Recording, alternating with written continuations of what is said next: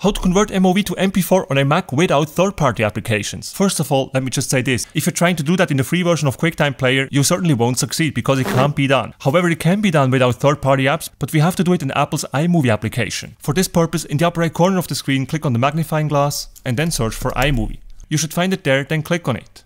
iMovie actually comes pre-installed on your Mac, but in case you deleted it for some reason, you can always go to the App Store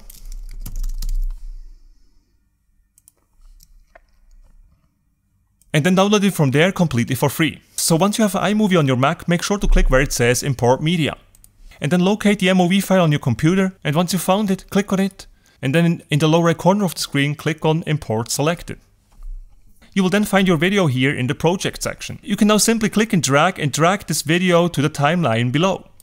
Then make sure that your clip here is highlighted in yellow. If it isn't, just click on it once. In my case, it's already in yellow, so I don't have to do anything. And now we can simply export that clip as an MP4. To do this, simply click on Share in the upper right corner of the screen, and then click on Export File. And now the confusing thing here is actually that it won't say MP4 anywhere. But the secret to save this file as an MP4 now is simply that for quality here, we have set it to high and not best ProRes. If you export it with best ProRes, it is actually going to export it as an MOV file again. But if you set this to high here, for compressed you can actually choose better quality for better results. And once you have set these two things, you can click on next here. Then just type a name for your video. And finally tap on save here.